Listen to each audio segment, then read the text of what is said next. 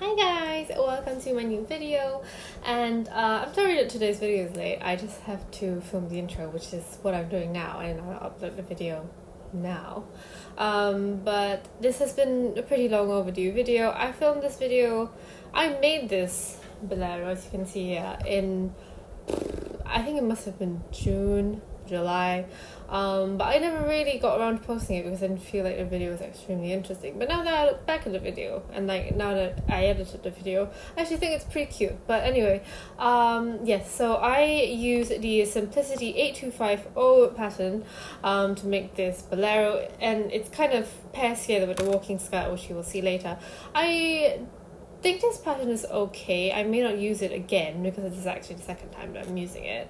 It's more for like 1950s vintage style, which is what the pattern is made for. But I kind of just adapted it to make a little bolero for this outfit, and I think it's okay. I really like how this outfit kind of goes together. Later on you will see a small clip of me wearing this outfit when I'm seated on a bed, and I will well, I guess I should explain why that video is in there. But so I was originally planning to do this video in French, so I filmed the intro in French, and then I realized that would mean I have to go back and edit all the clips that I was speaking English in, because I filmed this video obviously in June and I had no plans to make a French video. Anyway, this video is in English obviously because I have no time to do French subtitles, but I hope you like the video. And overall I would say it was it wasn't the best.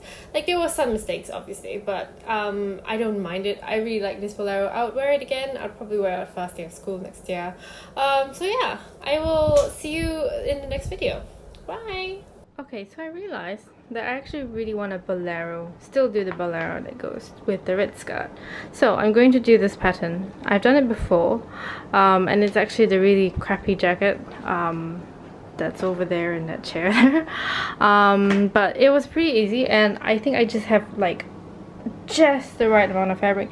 The only problem is that this is the front and this only fits, this is front and sleeve lining, so this only fits on this grain, and I'm hoping that it won't really affect yeah, I'm just really hoping it won't affect the actual like fabric, because Shantung has you know, shiny color. Sorry, I just came back from school and I'm very tired, and I also have stomachache, so I can't really do words, so I will cut this out now.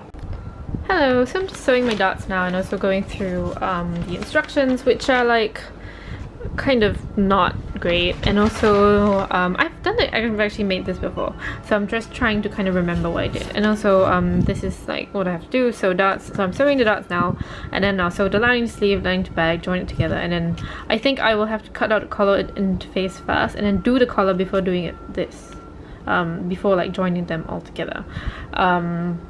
So that's what I'm gonna do. And also I got this train, like you can pull it out like a ticket. I got it from like Japan, the National Railway Museum in Japan. It's actually outside Tokyo. So yeah, that is what I have to do. I'm sorry for like the backlighting, because the light is tiny. Also my victory rolls look kind of like victory rolls today, so that's good. Although I redid them when I got back home, and the ones in the morning weren't that good. So I am going to sew this together, and I haven't been doing a lot of sewing lately.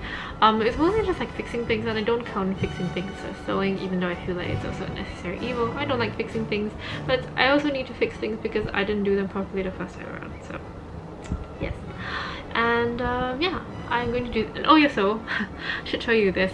My friend crocheted me this little hat thing, so I put it on my hat like this. And I also put my dress pins on it because I don't mix my pins, so I have these little like round headed pins, and then I have these dressmaker pins, and then I don't like put them together because they're for like different things. So yeah.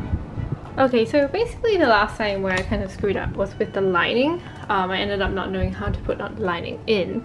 So so this is the back, and then what I'm going to do is I'm going to sew these two pieces. So I'm going to sew the lining together and then the back together, and I'll sew that, and then I'll baste that to each other, and then I will do the front lining. So this is the lining, and here obviously this is the front part, so I will baste this down as well. So I will do that now. Just have to remember what to do. Okay, so basically this is the facing interfacing is already on. So I think what I have to do is now stay stitch this, or kind of try and sew it like inside out so I can like flip it, and then the collar will go here, I think. I will try and figure this out again.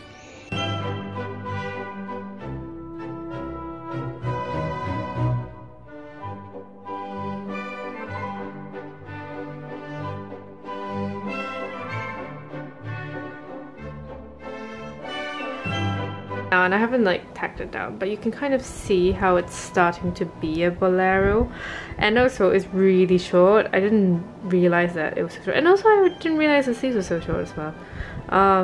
Yeah, but anyway. Okay, so basically what I've done is I pinned the lining. I really wish that I actually used a lining that was not the same like thing, because it's very hard to figure out which one is the lining and which is not, but it's okay. Anyway, I just pinned the lining to the collar, and then I'm going to hand stitch this to later on because it is now 5:30 a.m. in the morning. And then I also pinned this here so that I will like flip this up and then hopefully like tuck this in or something, because the jacket is actually a little bit too short. Yeah, I just did the same thing here, and then I just folded them to make sure that they're kind of like the same size. This side looks a bit bigger, but yeah, you get what I mean. Yeah, I'll hand stitch this tomorrow, and it's now like 5:30, so I need to go to sleep.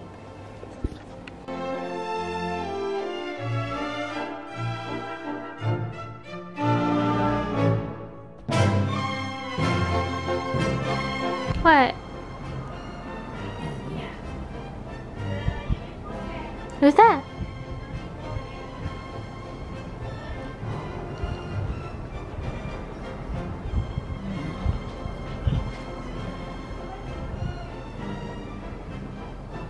Why do you look so? Why do you look so angry? Oh.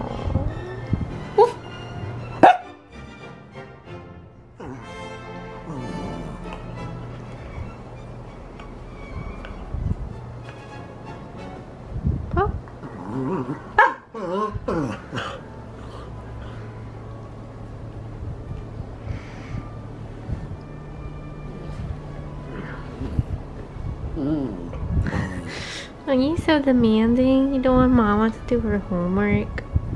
Is that it? Oh, you yawn.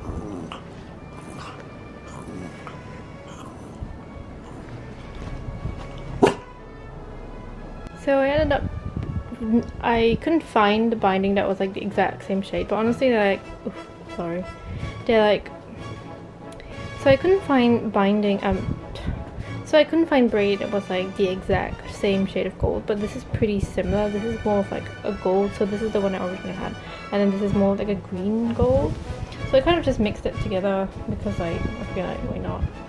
I know it's kind of not great now, but I think when I sew it down it will look much better because braids like that. So I'm going to sew this down first, and then I'm going to figure out what I want to do for the cuffs and what I want to do for the skirt. And also I went to Spotlight, by the way, and I got this really beautiful cotton, like it's quite thick, it's like cotton canvas, and it's okay, I'll just take it out. So I also got this cotton canvas, no, it's like, I think it's like just cotton, okay, it says here, Buzoku cotton. It's from Spotlight, and it's like 3.5 meters, and I just took the whole roll, and I think it's like absolutely beautiful. I'll probably make a shirt dress with it. And I also said I would not buy any more fabric, but you know, whatever.